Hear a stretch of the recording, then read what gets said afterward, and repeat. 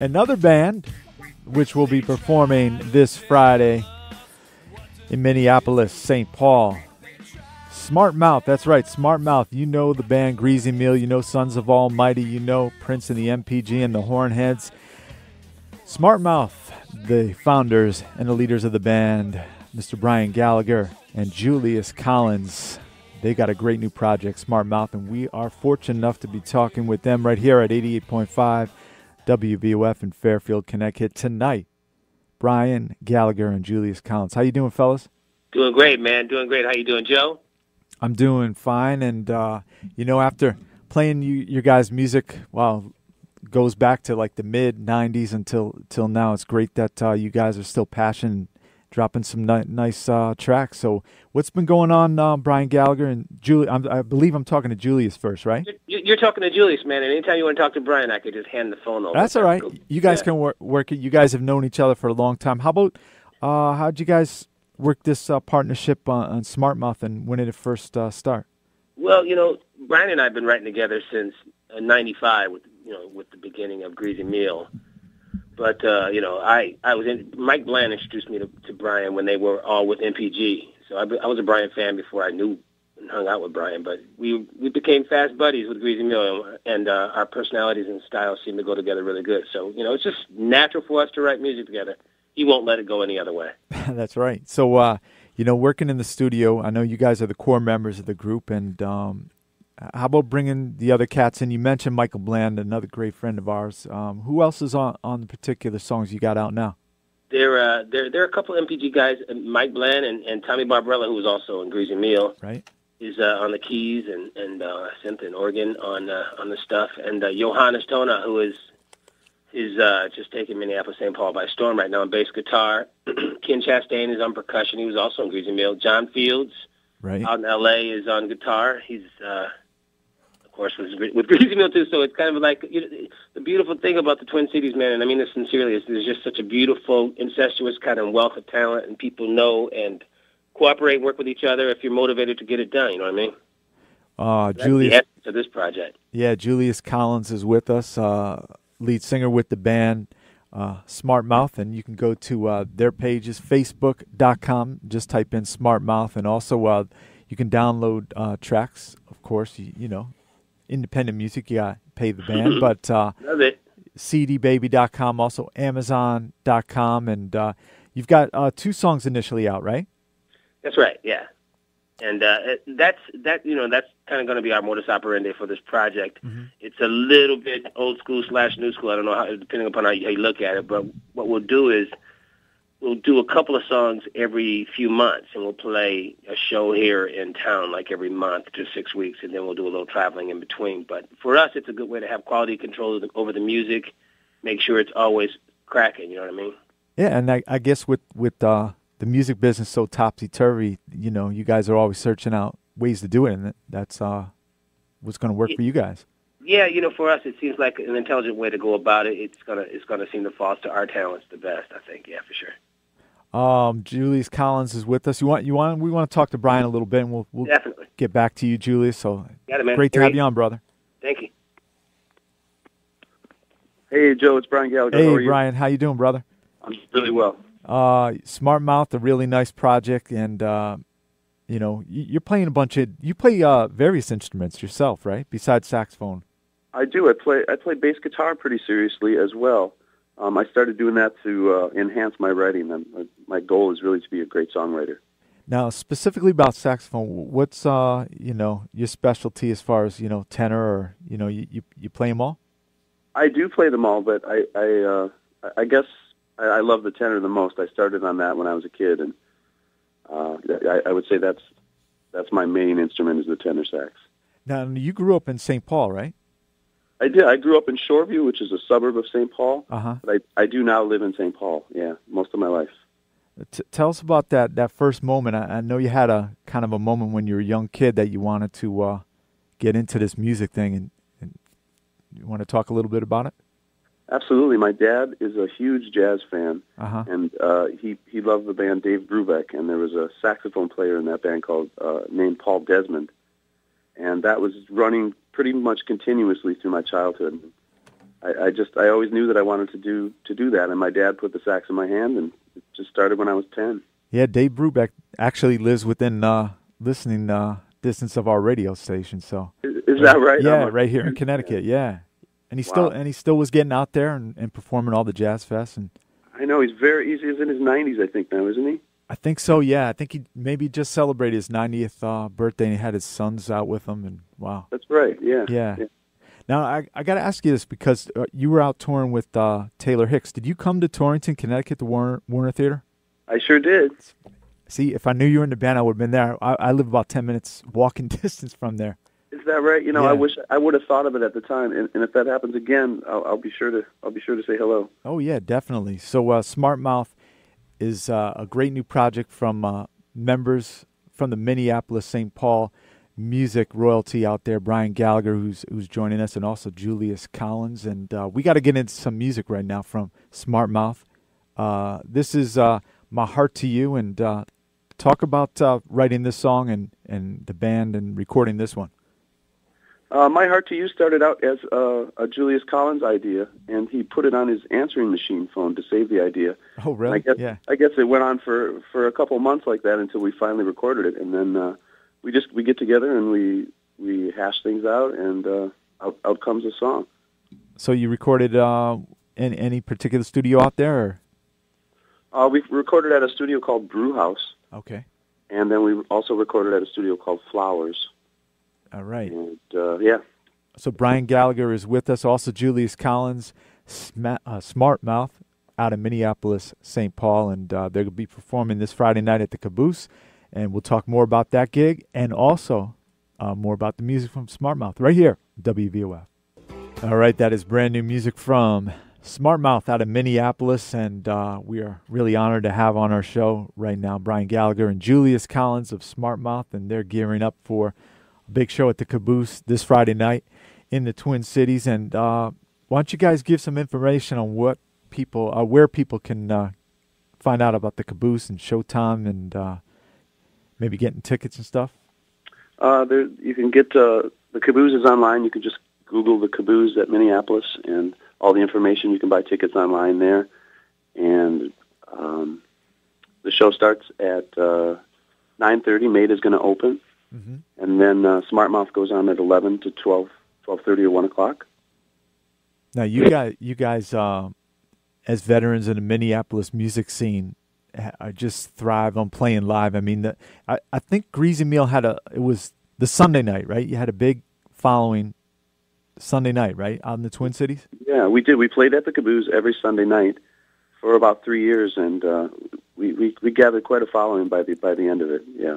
Yeah, and GreazyMeal.com is still up and running. That's amazing, yeah. And people still hitting it up. And you guys were kind of ahead of your time, in my opinion, with putting up different live tracks and samples of stuff. You know, you didn't officially release, and wow, you know, and even a radio thing going on. Yeah, we have. It's still going on. Actually, you can go and it's live, continuous streaming radio. Greazy Meal. We recorded every show we ever did, and wow. It's playing all the time. Yeah, I've got one of my favorites was when you guys were doing More Bounce to the Ounce and something with I think Julius was having a dream about somebody getting injured or couldn't play the drums, some wild thing like that. So Brian Gallagher's with us. You want to pass the phone back to Julius? We'll give him a. Sure. Okay, we'll come back and talk with Brian Gallagher in just a bit. Hey. Hey, lead singer of the group, Julius Collins. And, you know, we were talking about Greazy Meal so much, but another band, one of my all-time favorite records, Sons of Almighty. Oh, right on, man. Yeah, and, you know, you just had the Who's Who yourself and the other guys on, and a guy who's actually performed live in our studio twice, Jeff Lee Johnson. Oh, my goodness. Yeah, he just came in. Yeah, that was a crazy crew. You know, that was really a phenomenal 3-year period. It took us about 3 years, I think, to write and record that disc. It was a pretty intense group of individuals, obviously with Jeff and Michael and Sonny. But I have to say, it was really, I don't know, it's just a phenomenal and unbelievable experience because that was just some serious excellence. So I appreciate it, man. Yeah. Did you guys record any other stuff than the the first release? Was there any stuff in the can you ever going to release one day? We have recorded about another half of a disc, and obviously people are scattered in 1,000 different directions all the time. But Mike is really kind of the catalyst for that sort of thing, as he is, ironically enough, for this project. He just kind of has a way, and things kind of end up getting done on his time frame because he is really like the glue in many cases to a lot of these things, and he's been instrumental for Smart Mouth already. So he is the guy who kind of put it together. He's the guy who talked me into coming to Minneapolis from Atlanta years ago. So he just has a way of saying, "Let's do something," and things get done when he says it. And he's got those crazy answering messages, right, on his machine. That's one interesting cat, man. Yeah. Michael Bland, and I think he's actually coming here playing at the casino, playing drums. Not too long from now, after he does the gig with you. Yeah, that wouldn't surprise me. It wouldn't surprise me at all. Right. So Julius Collins with us now. Tell us about. I mean, you have such a distinctive singing voice. We know right off the bat it's you singing. When did you get the inspiration to use your voice and first sing? Well, hey, I had my first band when I was 11. Oh wow! So I grew up singing in church and in school, and when I found out that I had a gift, for me it was like freedom, So every chance I got to do it, I was all in for it. So putting the band together in 5th and 6th grade was my first real experience with that kind of camaraderie that comes with being in the band. So I've always loved being in the band, and so every situation has been a graduation from one situation like that or another. This is a little different because this is me and Brian writing songs and then putting together different musicians to play different shows. But still, it's just a good feeling to work with other people who have kind of a like mind. Now, when did you move to Minneapolis? In 91, I came up to visit some friends. I was living in Atlanta, and some friends of mine used to tell me I really needed to come to Minneapolis and check out, the scene, and because it was my kind of deal. And so I came up to visit, and the first day in town, I went down to see Dr. Mamos Combo, and I was a little bit uncomfortable walking up to Bunkers because at the time it was really a biker bar, and so there were like 15 Harleys out front, and I was thinking to myself, this is no place for a brother. Right. Well, I'd feel a little nervous myself. Well, but the minute I went inside, it was like the essence of the Twin Cities. It really was. It was like a melting pot of people, different kinds of people in suits, people in Birkenstocks, black people, white people, straight, gay. I was like, this is the most beautiful thing I've ever seen. Mm-hmm. And Prince was there that night, and he was sitting in, and Sheila E. was sitting in. And so for me, it was a mind-blowing experience. That night, I decided to move here. And the next night, they used to play every Monday and Tuesday. The next night, that night, Mike wasn't there, but the following day, he was there, and I sat in with the band. And after I sat in with the band, he stands up from the kit and puts his big paw on my shoulder and says, "You want to start a rock band?" And I decided that night I was moving to Minneapolis. So that's kind of the genesis of everything for me here. Wow. So 20 years later, Smart Mouth is out front and center. Julius Collins and Brian Gallagher, Michael Bland and company. We're going to backtrack and play something right now from Greazy Meal. And, I got to say this because my wife always says that this is when we were dating. It might have even been before I met her, but I remember her sending me a program from the Montreal Jazz Festival. She's from Montreal originally. And love that, dude. And she had little comments about Greazy Meal performing them, how great you were, and it was raining during the set, and so I figure I'd relate that before we get into a big track from Greazy Meal, Unfaithful. So right on, man. Thanks a lot. We're gonna get into this right now from Greazy Meal, the old band from Mr. Julius Collins and Brian Gallagher. We'll come back and talk to the guys one more time. You got time? Oh, yeah, sure. All right, this is Greazy Meal. All right, that is music from Greazy Meal, Unfaithful. Members of that band, original members, Julius Collins and Brian Gallagher, who join us tonight with their new project. They are still on Minneapolis with exciting, great new music, Smart Mouth, and they'll be performing at the Caboose this Friday night. 2 new songs out. We're going to get into another one before we say goodbye to the fellas. But, we've been tossing the phone back and forth that you guys have, and we talked with Julius, and I guess we'll talk with Brian next. Sounds good. I'll pass him over. Yeah. Thanks, Julius. You got it, man. Hey. So Brian Gallagher joins us, saxophonist and bassist and multi-talented instrumentalist. We know, of course, you've worked with Prince and the NPG, the horn section and all that. Prince is performing actually in New York City tonight and That's right. at Madison Square Garden. What was your first experience recording and touring with Prince, and what was that like at Paisley Park and those rehearsals? The whole experience really started with Michael Bland. I was sitting in with a band that he played with every Sunday night at another bar in Minneapolis, and he had heard some of the work we had done, and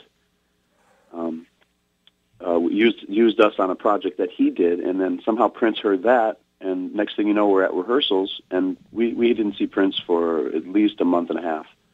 There was no word about you're doing this or you're going on tour or you're hired, nothing like that. We were there for a month, and they'd record us, and then they'd videotape us, and one day in walks Prince. And it just went from there, and it was 6 years later. Yeah, one of my favorite tours that I saw was the Act One. I believe it was Act One, performing at Radio City Music Hall in New York. Yes. Yeah.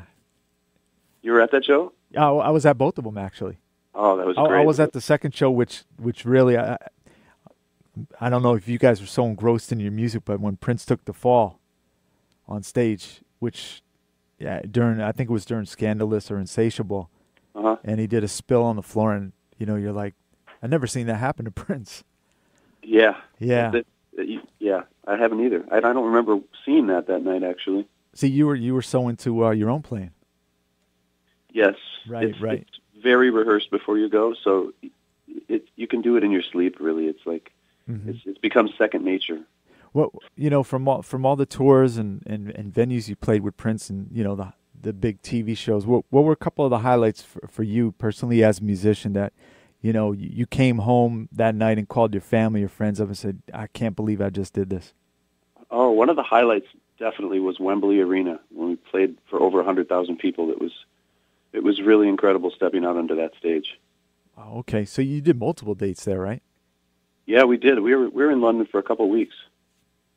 And you did a lot of the after shows as well? Yeah, we did. Right. So the Twin Cities music scene, we were talking with Julius. He's been out there 20 years. You've been out there all your life. How has it changed since you became a professional musician till this day? What has changed the most for the Twin Cities? I think the music scene has been pretty constant over that whole time. There's always, the places change to play, but there's always a lot of places to play for musicians, and it really keeps the amazing talent going here, and it's always really thrived. There's always something going on here. So the clubs and the venues are pretty much packed 7 days a week. People going out to see live music. It's changed a little in that people don't go out as much as they used to bars, but bands that have their own following, it's like you promote your own thing, and it's sort of become that way now here. Now the big gig is this Friday, Smart Mouth with Brian Gallagher and Julius Collins, and you talked about a few people on the record, but who should people besides yourselves expect to see on stage that night? On Friday night, we're going to have Michael Bland on the drums. We're going to have Johannes Tona on the bass guitar. And we're going to have Russ King on the keyboards. We're going to have Craig Screamer Powell on guitar, as well as Sonny Thompson on guitar. Wow. Myself and Julius Collins. That's going to be a great night. So how about Tommy? How's he doing? Tommy Barbarella, of course. Tommy's doing great. He's living here in Minneapolis as well. I believe he works as a producer during the day. He did some touring with John Mayer, right? I don't know if he was on. Yeah, okay. I don't know if he was on tour with John Mayer. Right. He was on tour with Nick Jonas for a while last year. Oh, that's right. Yeah, Nick Jonas Administration. Yeah. I think Ricky Peterson was out with John Mayer. Right. There it is. Wow. Yeah. Yeah. Right. So, and Ricky and JP Dallaire, I think they're coming back in St. Paul from Europe. That's right. Yeah. Another great band. Oh, so many great people in there. Yeah. A lot of competition, but you guys are all talented, and you've got Smart Mouth, and I think you guys were alluding to prior to about the what you guys are going to release a couple songs throughout the year and do tours in the Twin Cities and coming out live and playing. Any plans to come around the country, maybe eastward? We do have future plans to do that. Nothing's set up right now, but we are working on making that happen. Right. People can go to caboose.com, and that is Friday night, 9:30. 9:30 for you or 9:30 for Maida? 9:30 for Maida to 10:30, and then we'll come on shortly after that. What's closing time out of Minneapolis on the weekends? It depends on. It can be 2, and it's generally 1. It depends on what the bar wants to do. Oh, okay. So we're going to actually, I think we're going to get into one more track from Smart Mouth. You can go to cdbaby.com and also pick it up at amazon.com. Sign up for their Facebook page, and we'll come back and talk one more final time with the guys from Smart Mouth. This is 88.5 WVOF in Fairfield, Connecticut. Joe Kelley here with the... You definitely have to pick those new tracks up. That's Anything You Want from Smart Mouth, and we played prior to that the new one, My Heart to You, from our special guests, Mr. Brian Gallagher and Julius Collins. And wow, I'm partial to that one. I love that song. Oh, thank you very much. You've got Desdemona on that. You tell us how you got affiliated with Desdemona and working with you guys on the record. Well, I would just go out in Minneapolis at night and listen to music, and she's on the scene all the time. She has a guy she plays with named Carnage who does beatboxing, and they do smaller bars and larger gigs too. But I just saw her around town, and we asked her to guest on this song. She came in and wrote that in 45 minutes. Wow. So Smart. How Brian Gallagher is with us, and how many tracks you guys got in the can for Smart Mouth? You've been doing a lot of recording?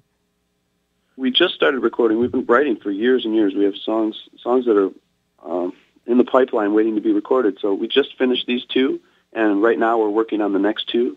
We plan to release 2 new songs about every 6 weeks, and corresponding with a caboose show or a show in town. So the Minneapolis press getting excited, I'm sure. Got to get John Bream out to the show, right? Exactly. Yeah, we've sent the invite. Right. How about Chris? Is he still working for the paper? Yeah, he is. Right. Yeah. He showed us some love in the paper before. So. Oh yeah. He's been really good to us. Right. You guys, I'm sure plan to have more shows. Would you guys be into doing a regular spot at the Caboose like you did with Greazy Meal for Smart Mouth? Yeah, we might consider that. I think we're going to keep it to once a month right now, and do a little bit of traveling in between, and make sure that we have time to produce the tracks in between. So we want to get 2 songs out every time. Now, you spoke about your background with your dad being such a jazz aficionado. Let me ask you about, for our musicians listening out there, your particular horns that you use for your own recordings and live. I love Selmer saxophones. The older the better. I have a 1948 balanced action tenor, and the same for the alto. And I just love them. You can't really match the sound, I think. Wow, going back that far, right? Yeah. Now, how about saxophonists that you always keep up to date on? Are you a big listener to other saxophonists? Oh, all the time. I love Chris Potter. And there's some great saxophone players in Minneapolis too. There's a guy named Mike Lewis in town that's unbelievable. He's in a band called Fat Kid Wednesdays. Okay. And I love Joe Henderson, Dexter Gordon, big Charlie Parker fan, Michael Brecker. And you also play the flute. I do play the flute. Yeah. I do. Tell us, recording, playing sax on The Most Beautiful Girl in the World, one of Prince's kind of, I guess, his test of the water for independence. Yeah, that's right. Yeah, he did many versions of that song, and one of the songs was an instrumental version. And I played on that, and we actually went out to L.A. and did a video for that was never released, but we shot a bunch of footage, which I never saw. But yeah, he put some time into that project. It was Ricky Peterson produced that particular song. Right. So down the road, I'm sure hopefully one day you'll be able to look back and you'll see things from Prince that you were on that never saw the light of day. I'm sure there's tons of that. There is. We recorded all the time when we were there, I'm sure. He called it the vault, and I'm sure there's many, many tracks in the vault that I hope will be released. Yeah, that I think we all do. So, Brian Gallagher, I got to thank you so much for stopping by. Hopefully one of many times for you to come by the show, and you have the invite to come to the studio. Really appreciate it. And have a nice show out Friday night, and keep dropping us that music. We'll have you on throughout the year. All right, we'll do that, Joe. Thanks again. Appreciate it. You got it, Brian. So we'll talk to Julius one more time, and then we'll get into one more for the Greazy Meal fanatics. Okay. Okay. Thanks, Brian. Sure. Thank you.